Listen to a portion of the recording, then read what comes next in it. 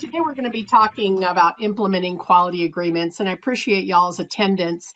Okay, so let's go through the learning objectives for today. So obviously we're going to define the purpose of a quality agreement, and we're going to be reaching back into the GMP world for that one. We'll look at the differences between a quality agreement and a contract for services. And when I'm talking about a contract for services, I'm talking about clinical services, right? We're going to identify the critical factors that need to be addressed so that you can have an effective quality agreement.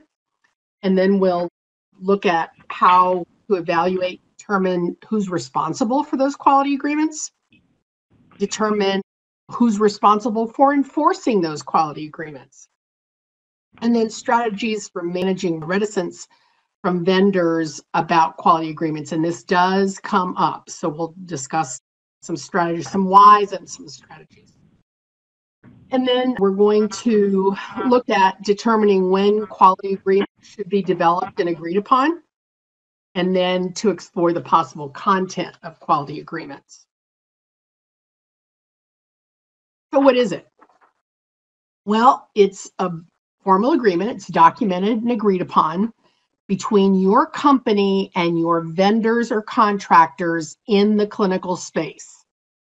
And it details the prevailing, I use that word intently, prevailing, because they do change, regulatory standards, the GCP responsibilities, which I don't know if you're aware, R3 is under discussion at this point, ICH E6 R3, and includes quality measures for each party, the sponsor and the contractor. It describes the scope of what those quality oversight activities might be. And here's something really important to take away. It is QA to QA. So clinical QA to clinical QA. And the term quality agreement is borrowed from the GMP world in ICH Q7. Why do we need them? Well, they provide a quality framework for services.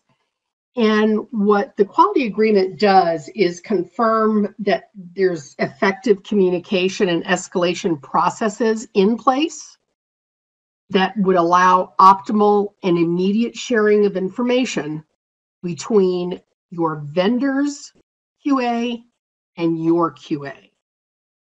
And as I said previously, it describes the standards, expectations, responsibilities, and working relationships between the vendor, so that would be the scope, e.g. clinical, quality assurance, so the vendor's CQA, and I'm just going to start shortening it to that because it's a lot to say, CQA function, and the sponsor, your function, clinical CRO, early clinical development, QA, whichever they are responding to. And then the services that the vendor will provide for your clinical trials.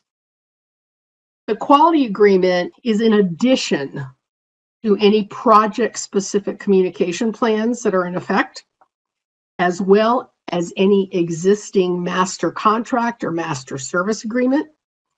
And in the event that there's a conflict between those existing contracts and agreements, that quality agreement states which agreement will control the process. All right, so how is that accomplished?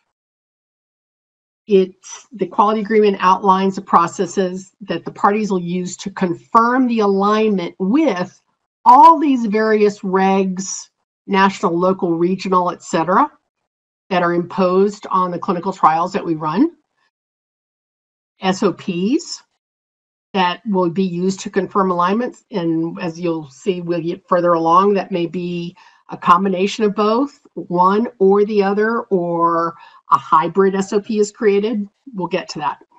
And it outlines the quality processes that'll manage communication, escalation, and reporting of procedures for quality and compliance issues. I've already touched on.